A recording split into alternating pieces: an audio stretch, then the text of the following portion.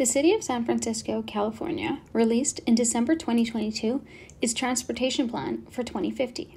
A decennial update of the city's transportation plan, the SFTP 2050, outlines investments and policy initiatives guiding all transportation modes, networks, and operators in the city of San Francisco for the next 30 years.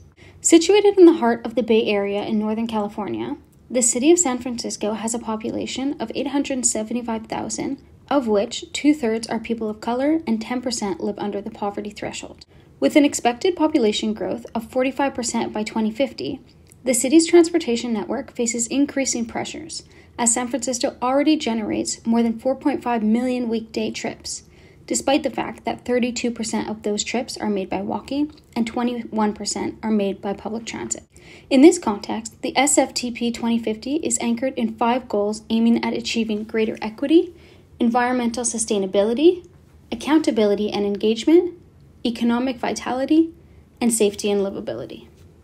Investments and policies outlined in the plan specifically aim to address some of San Francisco's most pressing challenges, such as the maintenance and rehabilitation of transportation infrastructure, transit reliability and the expansion of service back to pre-pandemic levels, personal security on the city's streets and on transit, long-standing inequities and harms suffered by vulnerable communities. The plan is also aligned with San Francisco's Climate Action Plan, which aims to reduce car trips in San Francisco to 20% by 2030, considering that more than half of inner-city car trips are under 2 miles in length. With a total budget of $95 billion, the plan proposes flagship transit projects like the expansion of service of the Muni Metro and BART rail systems, a new ferry landing in Mission Bay with an estimated daily capacity of 6,000 passengers, and downtown rail extensions. Additionally, the plan aims to introduce traffic safety improvement through the expansion of its Safe Routes to School program and by targeting areas where freeway on- and off-ramps intersect with local neighborhood roads. Travel demand management mechanisms such as carpool lanes, express bus lanes, and a congestion pricing scheme are also included. Because San Francisco strives to be an inclusive, diverse, and equitable city, the SFTP 2050 puts a large emphasis on reducing barriers and increasing access for low-income and vulnerable residents across all modes.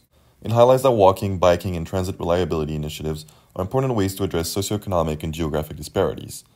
The plan dedicates funding to a new equity planning program to support community-based transportation projects in San Francisco's equity priority communities.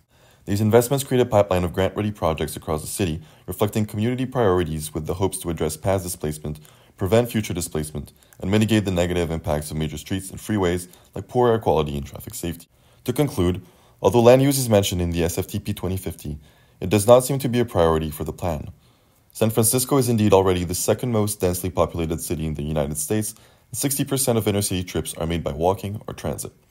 With that in mind, the SFTP 2050 does acknowledge the need to densify previously existing low-density neighborhoods and to adapt to shifting employment locations away from downtown. Nonetheless, it delegates the responsibility of developing land use and transportation policies to the Bay Area's Long-Range Transportation Plan, Plan Bay Area 2050, in which land use is the central theme for the planned $1.4 trillion investments.